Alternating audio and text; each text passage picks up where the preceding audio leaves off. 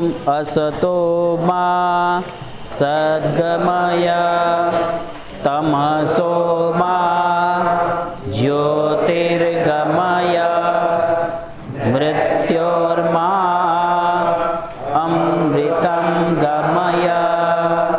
ઓમ શાંતિ શાંતિ શાંતિ. શ્રી ગણેશાય નમઃ. શ્રી સરસ્વત્यै નમઃ. શ્રી ગુરુભ્યો નમઃ. હરિ ઓમ. આજે આપણે લક્ષણ ભણશું છોકરાઓ દ્રવત્વનું. કેનું લક્ષણ ભણવાના છીએ? દ્રવત્વ. કે છે આદ્ય સ્યંદન. આદ્ય સ્યંદન. આદ્ય સ્યંદનનું અસમવાયી કારણ. આદ્ય સ્યંદના અસમવાયી કારણમ દ્રવત્વમ. શું છે? દ્રવત્વમ. દ્રવત્વ આપણે જે કે દ્રવ લિક્વિડ ફોર્મમાં જે વાત હોય. પેલા થેલામાં જોતો બેટા કિરણાવલી વાળી એક ટીકા છે. લાય તો દ્રવત્વ. દ્રવત્વ એટલે જે દ્રવીભૂત થાય. ઓલું નથી, હું મારા જૂના તર્ક સંગ્રહ. હા બસ. જે દ્રવીભૂત થાય. શું થાય? દ્રવીભૂત થાય એને કહેવાય દ્રવત્વ. હવે એ કે છે કે આદ્ય સ્યંદન અસમવાયી કારણકમ દ્રવ્યત્વમ. કે છે આદ્ય સ્યંદન ક્રિયા. સ્યંદન એટલે પ્રસરવું. સ્યંદન એટલે આમ આમ આમ આમ ઓલું કે ને સ્યદુ જવે. આમ થોડોક લિક્વિડ ફોર્મનો વેગ. લિક્વિડ હોય એ આમ આમ થોડુંક આમ જોઈએ તો કેવું આમ વેગ. સ્યંદન સમજે? પ્રસ્રવણ. સ્યંદનમ પ્રસ્રવણ. પ્રઉપસર્ગપૂર્વક શ્રુગતો ધાતુ તો પ્રસ્રવણ. પ્રસ્રવણ એને કહેવાય સ્યંદન. તો દ્રવ એને જ કહીએ ને આપણે. હે દ્રવ કેને કહેવાય? જે પ્રસ્રવિત થાય એને શું કહેવાય? દ્રવ. પ્રસ્રવિત કોણ થાય? દ્રવ હોય જ થાય ને. હા, પ્રસ્રવિત કોણ થાય? બરોબર ને. દ્રવ એટલે કે દ્રવમાં પણ દ્રુગતો ધાતુ છે. એટલે જેમાં ગતિ હોય ને જે હાલતું હોય એ. હે નહીતર તો એટલે દ્રવત્વ દ્રવત્વનું લક્ષણ કરે છે કે ભાઈ આદ્ય સ્યંદનનું જે અસમવાયી કારણ હોય. મેં તમને કીધું હતું કે સમવાયી કારણની ચર્ચા તો આપણે કરી હતી, પણ અસમવાયી કારણ માટે આપણે સમજશું જ્યારે તમે કારણનું લક્ષણ ભણવામાં આવશે. કે એક કાર્યેણ કારણેન સહ એકસ્મિન અર્થે સમવેતમ સત કારણમ અસમવાયી કારણની લક્ષણ ચર્ચા આવશે. પણ આપણે એટલું સમજીએ કે ભાઈ અસમવાયી કારણ હંમેશા કોણ હોય? બે જ વ્યક્તિ હોય. કોણ કોણ? સરસ. એક ગુણ અને એક ક્રિયા. અને એ હંમેશા અસમવાયી કારણ હોય, યાદ રાખવાનું. અને સમવાયી કારણ હંમેશા દ્રવ્ય હોય. અને નિમિત્ત કારણ કોઈ પણ હોઈ શકે. સમજાણી વાત? એટલે આપણે એટલું સમજ્યા તો આદ્ય સ્યંદનનો જે અસમવાયી કારણ હોય એને શું કહેવાય? દ્રવત્વ. સરસ. સ્યંદન એટલે શું? પ્રસ્રવણ રૂપા ક્રિયા. સ્યંદનમ. સ્યંદન કોને કહેવાય? સ્યંદન બરાબર પ્રસ્રવણ રૂપા ક્રિયા. પ્રસ્રવણ રૂપ જે ક્રિયા છે એને શું કહેવાય? સ્યંદન. સરકવું. સરકવાનું. લિક્વિડ ફોર્મ હોય એ સરકે. લિક્વિડ ફોર્મમાં જે પદાર્થ હોય એ સરકી શકે વાયુનો વેગ મળે તો. તો આદ્ય સ્યંદનનું જે અસમવાયી કારણ છે તેને દ્રવત્વ કહેવાય છે. જોજો દ્રવ્યત્વ નથી, આવો દ્રવ શબ્દ છે. તમે વિજ્ઞાનમાં પણ દ્રાવણ અને દ્રવ અને એવા શબ્દો ભણી ગયા હશો. તો આદ્ય સ્યંદનનું અસમવાયી કારણ છે એને શું કહેવાય? દ્રવત્વ. બોલો આમ જોરથી. હા, નથી જમ્યા તો પછી શબ્દ બોલવામાં તાકાત હોય, એ પાવર હોવો જોઈએ અંદરથી. ગાયત્રી જપો છો ને તો પછી રબડિયા જેવા ના હાલે. ઋષિકુમારો તો બધા બ્રહ્મ તેજથી આમ દેખાવા જોઈએ કે ના અમે ભાઈશ્રીના ગુરુદેવના અમે છીએ બધા વિદ્યાર્થી. ઢીલા પોચા ઋષિપુત્ર એવા ન હોય. ભલે હાજા મંદા રહીએ ત્યારે ઢીલા પોચા રહીએ, પણ તમારા તો બધા પાવરફુલ. તમે તો આત્મા છો, શરીર નથી. શરીરની તાકાત આટલી હોય ને આત્માની તાકાત વિશાળ. અત્યારે આમ નહીં કરી શકું. ખ્યાલ આવ્યો? તો આદ્ય સ્યંદનનું અસમવાય કારણ જે છે તેને શું કહેવાય? અચ્છા, એ દ્રવત્વ આમ લિક્વિડ ફોર્મ, લિક્વિડમાં હોય અને આમ સરકતું હોય ને પ્રસ્રવણ રૂપ હોય, તો એ કેમાં ઘટે? તો કે પૃથ્વ્યપ તેજો વૃત્તિ. કે ભાઈ એ દ્રવત્વ છે, એ કેમાં હોય દ્રવત્વ? તો કે પૃથ્વીમાં અપ એટલે જલમાં અને તેજમાં પૃથ્વ્યપ તેજો વૃત્તિ. ખ્યાલ આવે છે ભાઈ? આગળ તદ્વિવિધમ, તો કે એ દ્રવત્વના કેટલા પ્રકાર છે? તો દ્રવત્વ બે પ્રકાર છે.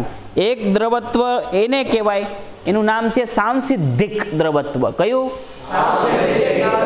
અને બીજું દ્રવત્વ છે નૈમિત્તિક દ્રવત્વ. કયું? તો જો આમાં આપ્યું તદ્વિવિધમ સાંસિદ્ધિકમ નૈમિત્તિકમ ચ, તે બે પ્રકારે છે. એક સાંસિદ્ધિક છે અને એક નૈમિત્તિક. તો સાંસિદ્ધિક એટલે શું ભાઈ? એટલે સ્વયં સિદ્ધ હોય એ સાંસિદ્ધિક, કે જેમાં કોઈ દ્રવત્વ આપણે કરવું ના પડે, ઓગાળવું ન પડે, ઓગળેલ જ હોય. ઓગાળવું ના પડે પણ ઓગળેલ જ હોય. હા, पिघलाना नहीं पड़ता पण पिघला हुआ ही रहता है. पांडे जी समझ में आया?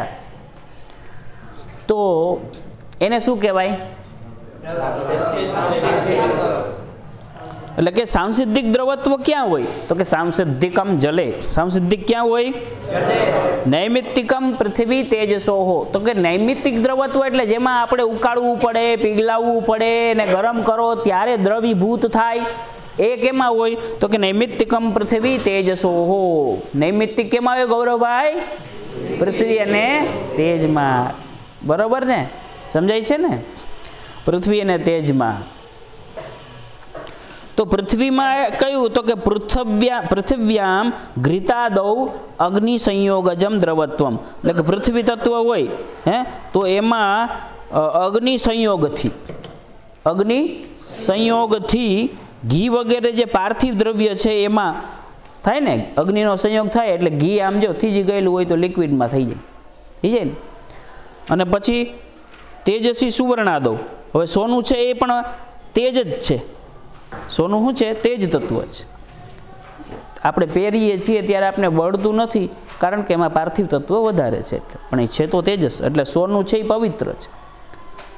આપણે સોનું ઘણા પહેરતા હિન્દુસ્તાનમાં, તો રાજાઓ કે ભાઈ ઋષિમુનિઓ પહેરતા, બ્રાહ્મણો પહેરતા, તો એને અલંકાર ઘણા એવા હતા કે એને અલંકારિત થવું અને શણગાર સજવું એવી ભાવના બહુ ઓછી પ્રાયઃ પહેલાં એવા હતા પવિત્ર, કે આમ હું સોનું પહેરીને દેખાડી દઉં એવું નહોતું. અત્યારે બધા એને જે ઘણીવાર હોય છે, પણ એની પાછળનું એ લોકોનું રીઝન એ હતું કે સોનું છે એ પવિત્ર છે. શું છે? સૌથી પવિત્ર. જેમ કે ગાયનું દૂધ, તો ગાયના દૂધના લાખો ગુણો હશે, પણ પહેલો સૌથી ફર્સ્ટ અને બેસ્ટ હોય ગુણ તો શું છે? એ પવિત્ર છે. એમ સોનું પણ શું છે? એટલે પવિત્ર વસ્તુ છે. એટલે સુવર્ણ પહેરતા. ચાંદી લોકો ક્યાં પહેરતા? પગમાં. સોનું ક્યાં પહેરતા? પછી જ્યારે ચાલે તો ચાંદી પગમાં જે ઘર્ષણ થાય તો એ ચાંદીની ઉર્જા છે ને, ચાંદી ઠંડુ તો ચાલતા હોય. પેલા ખબર છે બેનો દીકરીઓ બધા માછલી પહેરે, સદરા પહેરે ને, એ તોડા પહેરે, તો ચાલે એટલે એલી ચાંદીવાળી ઉર્જા જે છે ને શરીર થશે, જે ઘર્ષણ થાય એટલે, તો એ ચાંદી તમારું ક્યાં આવે? ઉપર આવે. ચાંદીની ઉર્જા ઠંડી ક્યાં આવે? ઉપર. અને સોના પહેર્યા હોય એ બી ઘર્ષણ થાય, એની ઉર્જા ક્યાં જાય? નીચે. તો ચાંદીની ઉર્જા ઠંડક નીચે જાય એટલે શિર ઠંડા, पैर गरम, पेट नरम, तो फिर डॉक्टर आवे उसको मारो डंडा. पाँव गरम, पेट नरम, शरीर ठंडा, डॉक्टर को मारो डंडा. पग गरम हो स्वास्थ्य सारी निशानी, शरीर ठंडू हो सारू, पेट नरम, आम हड़ू फूल हो. रामदेव बाबा आम चकड़ी घुमाड़ी दे ने, पण भूख वगरनु आपणे दायबा दायब करीए એટલે ઘણાના પેટ આમ જોવો તો ઓલા લેધરના બોલ જેવા થઈ ગયા ટાઈટ, થઈ જાય ને, એવા ન હોવો જોઈએ. એટલે જે આ વાત આવી આપણે તેજસી સુવર્ણાદવ, સુવર્ણ તત્વ છે ને એ પણ શું છે? તેજસ તત્વ છે. બરાબર છે. એટલે તેજસ તત્વ હોવાના કારણે એમાં પણ દ્રવત્વ થઈ શકે છે જ્યારે એને પીગલાવે ત્યારે અગ્નિનશ. એટલે કે છે તેજસી સુવર્ણાદવ. ઘી વગેરે પાર્થિવ દ્રવ્યમાં અને જે સુવર્ણાદિ જે છે તેજસ દ્રવ્યમાં પણ તમને દ્રવત્વ જોવા મળે છે. સમજાણી વાત? આનું પદ સ્કૃત્ય છે ને એ તમે સમજી લેજો, ઓની જેમ જ છે હો. જેમ આગળ ભણ્યા ને ગુરુત્વનું, આદ્ય સ્યંદન દંડાદિવારણે અસમવાય કારણ નાખે, અસમવાય કારણ કાઢ નાખે તો દંડાદીમાં જાય, સ્યંદન કાઢ નાખે તો રસાદીમાં જાય. પદકૃતિ એકદમ સ્પષ્ટ છે. હવે આવ્યા ભણવાનું છે રૂપ, રસ, ગંધ, સ્પર્શ, સંખ્યા, પરિમાણ, પૃથક્ત્વ, સંયોગ, વિભાગ, પરત્વ, અપરત્વ, ગુરુત્વ, દ્રવત્વ. Very good. હવે આવ્યા સ્નેહ નામનો ગુણ ભણવાનો છે. આમ જો કહીએ ને કે ભાઈ સંબંધોમાં સ્નેહ હોય, સંબંધોમાં શું હોય? તો સંબંધો ટકે, ટકે કે નહીં? સ્નેહનો એક અર્થ થાય તેલ. તો પછી દરવાજામાં બધાયમાં લોખંડના આગળિયા અને ઓલી શું કહે સ્ટોપર ને જે હોય, પછી પેલા દરવાજામાં એમાંય પણ તેલ એટલે કે સ્નેહ. તેલ એટલે સ્નેહ ના ઉમેરો તમે તો શું થાય? કટાઈ જાય. ત્યાં પણ સ્નેહની જરૂર ખરી કે નહીં? હે? તો સ્નેહ તો બધે જરૂરી છે. સ્નેહનો એક અર્થ થાય તેલ. શું થાય? તેલ. તો સ્નેહની આવશ્યકતા તો બધે પડે. સંબંધોમાં સ્નેહ હોય, લોખંડ ઇત્યાદિ હોય, એમાં તેલની જરૂર પડે.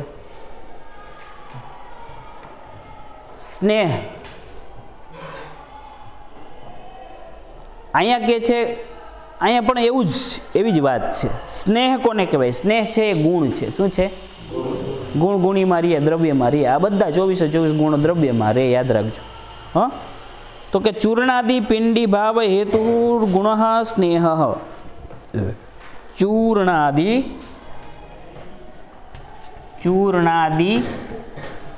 પિંડી ભાવ હેતુ ગુણ સ્નેહ. પહેલાં આપણે સ્થૂળ દ્રષ્ટિએ સમજી જઈએ સ્નેહ કોને કહેવાય. તો જો ચૂર્ણ એટલે લોટ, ચૂર્ણ એટલે કોઈ પણ ચૂર્ણ, એમ કાયમ ચૂર્ણ નહીં, ત્રિફળા ચૂર્ણ નહીં, હરડે ચૂર્ણ નહીં. હા, એનોય તમે લોંદો બનાવો તો એમાંય બી ચાલે, એમાં કંઈ વાંધો નથી. પણ રસોઈ કરતી વખતે અથવા અન્ય જગ્યાએ આપણે જે લોંદો બનાવીએ છીએ, પિંડો બનાવવા જઈએ છીએ, ત્યારે કે છે ચૂર્ણ વગેરેનો પિંડી ભાવ થાય છે. જે ચૂર્ણ હોય છે એનું આપણે આટા गोंद के जब उसका क्या बनाते हैं? पिंडा. क्या बनाते हैं? लोंदा. તો જેનો પિંડો બનાવીએ છીએ તો વિચાર કરો તમે, એ પિંડો કેમ થઈ જાય છે? પિંડી ભાવને કેમ પામે છે? તો કે એમાં પાણી છે એટલે કે ના તેલ નહીં. એ તો મેં તમને કીધું કે સ્નેહનો મિનિંગ એક અર્થ તેલ પણ થાય છે. પણ એ પાણીમાં સ્નેહ નામનો એવો ગુણ છે કે એ સ્નેહના કારણે એ બે કેવા થઈ જાય છે? એક. આ લોટનો પિંડી ભાવ થઈ જાય. જો પાણીમાં સ્નેહ ન હોય તો થાય નહીં. એટલે નૈયાયિકોએ, વૈશેષિકોએ સ્નેહ નામનો ગુણ પાણીમાં માન્યો છે કે એ સ્નેહ નામનો ગુણ એવો છે કે એમાં એ પિંડી ભાવ કરવાની શક્યતા છે. એટલે ઘણા એવા લિક્વિડ પણ હોય છે જે આપણે પીવામાં યુઝ નથી કરતા, કહેવાય જલ. તો જોજો એનાથી લોટ નહીં બંધાય. ખબર છે એવા લિક્વિડ કયા આવે? હે હે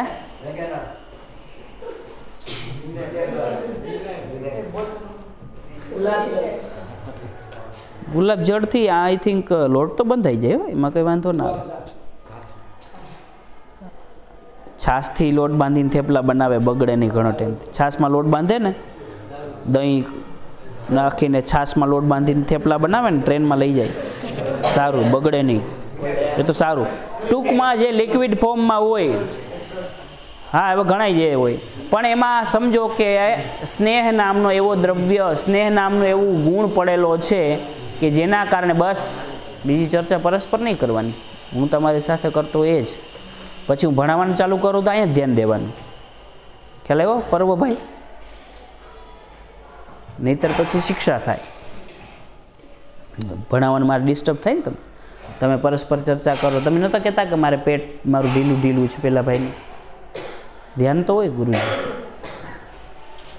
પણ પછી અધ્યયનમાં ધ્યાન દેવાનું. તમે તો બહુ ડાયા અને સંસ્કારી છો, એટલે તમને તો થોડું ખીજાવાનું હોય. હે, તમને કોઈને ખીજાવાય નહીં, કોઈ શિક્ષા ન થાય, તમે તો તરત સમજી જાઓ છો, એટલે કહું છું. ખોટું ના લગાડતા હો ભાઈ. તો ચૂર્ણાદિ પિંડી ભાવમાં જે હેતુભૂત છે એને શું કહેવાય? સ્નેહ. ખ્યાલ આવ્યો? ચૂર્ણાદિ પિંડી ભાવ હેતુર્ગુણ સ્નેહ. જલમાત્ર વૃત્તિ, એ કેમાં રહે? માત્ર જલમાં જ રહે છે. કેમાં રહે છે? જલમાં જ રહે છે. હવે એનું આપણે પદકૃત્ય જોઈએ. ચૂર્ણાદિતિ ચૂર્ણમ પિંડમ ચૂર્ણમ પિષ્ટમ. શું આપ્યું? ચૂર્ણમ પિષ્ટમ. ચૂર્ણનો અર્થ શું આપ્યો છે? પિષ્ટ. પિષ્ટ એટલે લોટ. પિષ્ટ પેષણ શબ્દ યુઝ નથી કરતા. પિષ્ટ એટલે લોટ. લોટ એટલે લોટ તો કોઈનો પણ પાછું યાદ રાખવાનું. લોટ ઘઉંનો હોય, લોટ બાજરાનો હોય, લોટ જુવારનો હોય, લોટ મકાઈનો હોય, લોટ ધૂળનો હોય, કાકરા હોય એનો કરી નાખો તો એ લોટ કહેવાય. લોટ ચોખાનો હોય, લોટ લાકડાના ભૂકો કરે છોલ અને એનોય લોટ હોય, લોટ લોખંડનો હોય, લોટ ચણાનો હોય, લોટ સોનાનો હોય. હા, એટલે તમને એવું ન થાય પિષ્ટનો મિનિંગ આ. પણ આમ જોવા જઈએ તો લોટ એ આ અન્ન વગેરે આપણે જે ખાઈએ એના ચૂર્ણમાં વધારે રૂઢ થયેલો છે, એટલે આપણે પિષ્ટ કહીએ. પિષ્ટ પેષણ નો કે ભાઈ હું પિષ્ટ પેષણ કરો છો? પિષ્ટ પેષણ એટલે એકની એક વાત વારંવાર વાગડતા હોય ને કહેવાય પિષ્ટ પેષણ. એકની એક વાત, જેમ કે એક વાત કરી દીધી હોય, તમે એકવાર લોટને ઘઉં દળાવી લીધા, લોટ થઈ ગયો, પછી એને એ લોટને પાછું પીસાવવા જાવ તમે? નહીં ને. એમ એક વાત થઈ ગઈ હોય તો વારંવાર બીજી એની વાત કરાય? જો એકની એક વાતને એવી વાસ્તુ કરતો હોય તેમ કે ભાઈ હું પિષ્ટ પેષણ કરો છો? કાજ આપણે ગુજરાતીમાં કારણ કે શું ચોરીને ચીકણું કરો છો? ના, ચોરીને ચીકણું તો કદાચ એ બાબતમાં ન ઘટે, પણ આમાં તો ઘટે. પિષ્ટ પેષણની વાત છે, બરાબર? ચોરી ચીકણામાં તો કેવું છે કે એકની એક વાત હોય એને આમ થોડીક મુદ્દો બનાવે, ઇસ્યુ બનાવવા માટે કરતા હોય, એ અર્થમાં કહેવાતી હશે. તો ચૂર્ણમ પિષ્ટમ તદેવ આદિ યસ્ય મૃત્તિકા દેહે. જો મિટ્ટી પણ આવી જાય ને, મિટ્ટીનો પિંડો બને ને, ગારાનો પિંડો બને કે નહીં? પછી પિંડમાંથી શું બને? કપાલ. કપાલમાંથી કપાલિકામાંથી ઊંધું થઈ ગયું થોડુંક, વાંધો નહીં, સમજી ગયા તમે. પિષ્ટમ તદેવ આદિર્યસ્ય મૃત્તિકાદેહે સચૂર્ણાદિ તસ્ય પિંડી ભાવ. એટલે મૃત્તિકાદિ વગેરેનો જે પિંડો બનાવવાનો, પિંડી ભાવ બરાબર શું આપ્યું? સંયોગ વિશેષ. પિંડી ભાવ થઈ જવો એટલે હું? વિશેષ પ્રકારના સંયોગ થઈ જવા મળે. શું થઈ જવા મળે? સંયોગ થઈ જવું, એટલે વિશેષ પ્રકારે જોઈન્ટ થઈ જવું. પિંડી ભાવ એટલે શું? વિશેષ પ્રકારે.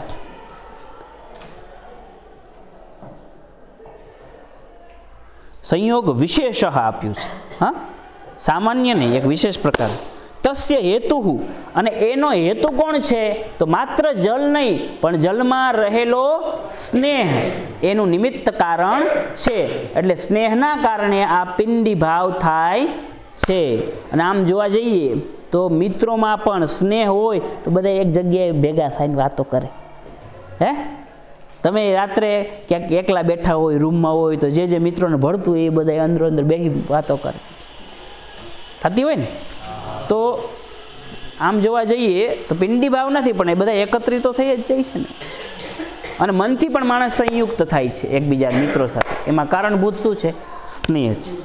તો ચૂર્ણાદિ પિંડી ભાવ હેતુની વ્યાખ્યા કરી. હવે કે છે કાલાદો અતિવ્યાપ્તિ વારણે ગુણ હતી. ચૂર્ણાદિ પિંડી ભાવ હેતુ ગુણ શબ્દ કાઢી નાખો તો ચૂર્ણાદિ પિંડી ભાવનો હેતુ કાલાદિ પણ છે. હેતુ એટલે કારણ, કારણ એટલે જનક.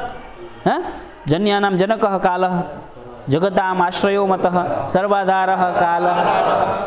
કાલ એ જ મહાકાલ છે, એ જ પરમાત્મા છે, એ જ બધાનો આધાર છે.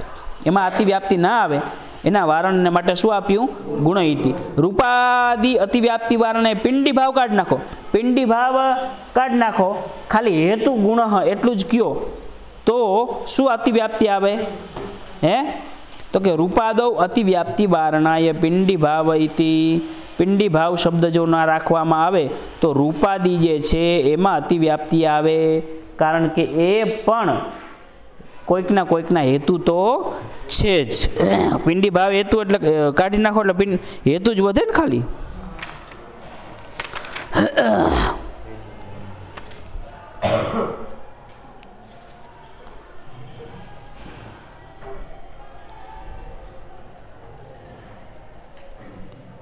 રૂપાદી એ પિંડી ભાવના કારણ થોડા છે. હે, હવે લક્ષણમાં જે ચૂર્ણ પદ આપ્યું છે ને એ તો ખાલી સ્પષ્ટતા માટે જ આપ્યું છે. ખાલી આટલું લખ્યું હોય ને લક્ષણ, પિંડી ભાવ હેતુ ગુણ સ્નેહ.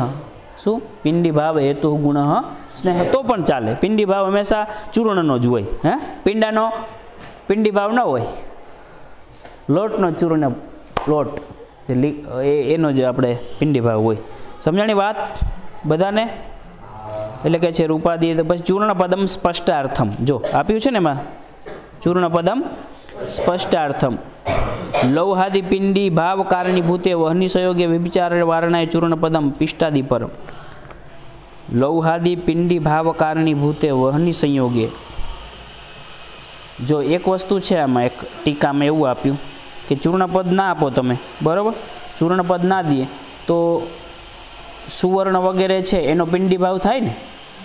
હે, તો એ પિંડી ભાવમાં હેતુ અગ્નિનો સંયોગ પણ છે, તો એમાં અતિવ્યાપ્તિ જાય. હે, થાય કે નહીં? લૌહાદિ પિંડી ભાવ કારણીભૂતે વહની સંયોગે વ્યભિચાર વારણાએ ચૂર્ણ પદમ પિષ્ટાદિ પરમ. એટલે ચૂર્ણથી તમારે પિષ્ટ જ લેવાનું. એમ સમજાણી વાત? એ જ અગ્નિના સંયોગથી પણ પિંડી ભાવ થાય એમ કહે છે. એટલે ચૂર્ણપદ નાખીએ તો સુવર્ણાદિનો પિંડી ભાવને હેતુ અગ્નિનો સંયોગ છે. એ પણ એના મિક્સ કરીને કંઈક કરતા હશે, સોનીને વધારે ખબર હોય. ખ્યાલ આવ્યો બધાને? એટલા માટે નિત્ય જલે નિત્ય, અનિત્ય જલે અનિત્ય સ્નેહ. જો ઘૃતે તૈલાદૌચ જલસ્યૈવ સ્નેહ, તો પછી કહે છે ઘીથી લોટ બંધાઈ જાય છે. તમે અહીંયા શું લખ્યું? જલ માત્ર વૃત્તિ, સ્નેહ ક્યાં રહીએ? જલમાં રહીએ. તો ઘીથી લોટ બાંધે, માણસ તેલથી લોટ બાંધે ને. ભાખરીમાં લોટ તો તેલથી જ બાંધે, પાણી ઘણીવાર નાખતા જ નથી મોણ નાખીને. તો એ શું છે? તો કે ભાઈ ઘૃતે તૈલાદૌચ જલસ્યૈવ સ્નેહ. જે ઘી અને તેલ વગેરે જે છે એમાં તમને જે બંધાઈ તો જાય છે, પણ એ કે એ જલનો જ સ્નેહ છે. એમ પૂછ ક્યાંક એમાં જલિયાંશ હોય. અને પિંડી ભાવો નામ કિરણાવલિકાર કહે છે. પિંડી ભાવ એટલે શું? પિંડી ભાવો નામ ચૂર્ણાદેહે ધારણાકર્ષણાદિ સંપાદક સંયોગ. પિંડી ભાવ કોને કહેવાય? કે ચૂર્ણાદેહે ધારણ આકર્ષણ સંપાદક. આ લખી લો, ખાસ મહત્વનું છે.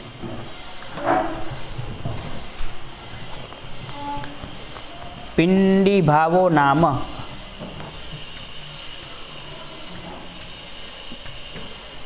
પિંડી ભાવો નામ.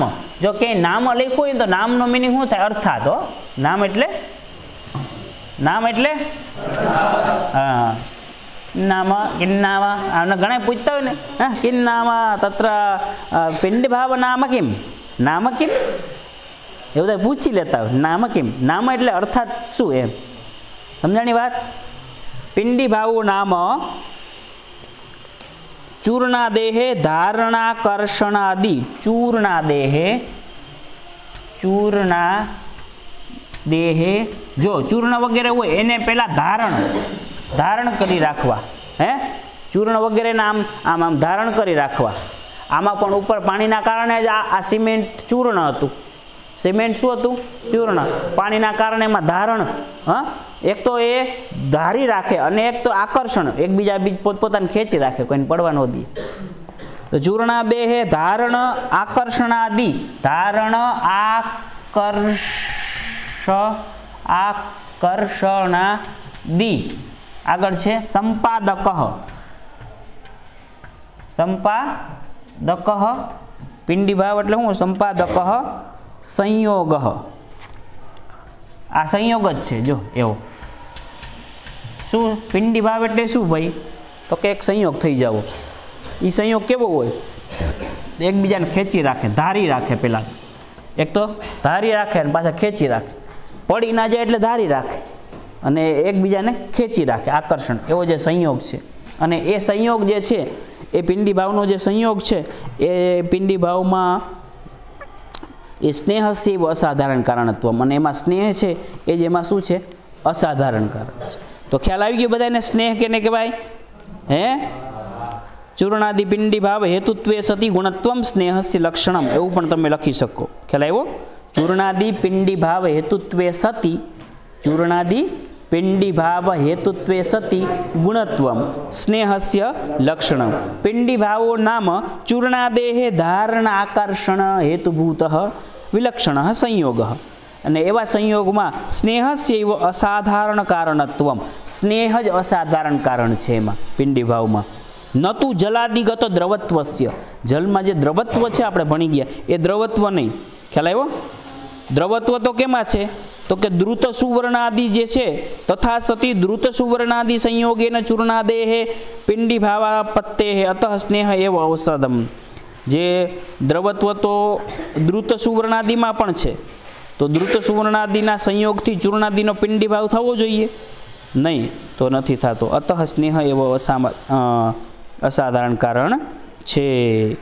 વસ્તુતસ્તુ દ્રુતજલ સંયોગ એવ પિંડી ભાવ હેતુત્વમ સ્નેહસ્ય પિંડી ભાવ હેતુત્વે માના ભાવ જલે દ્રુતત્વ વિશેષણ કરકાદિ વ્યાવૃત્તિ. એ ન્યાયબોધિનું છે. એ ત્યાં તમારે સમજવા જેવું નથી. બસ જેટલું સમજાવવાનું હતું એટલું સમજાવી દીધું. તમે બાકીનું સ્વાધ્યાય કરજો. નેક્સ્ટ સેશનમાં આપણે પાછા મળશું. ત્યાં સુધી બધાને જય શ્રી કૃષ્ણ.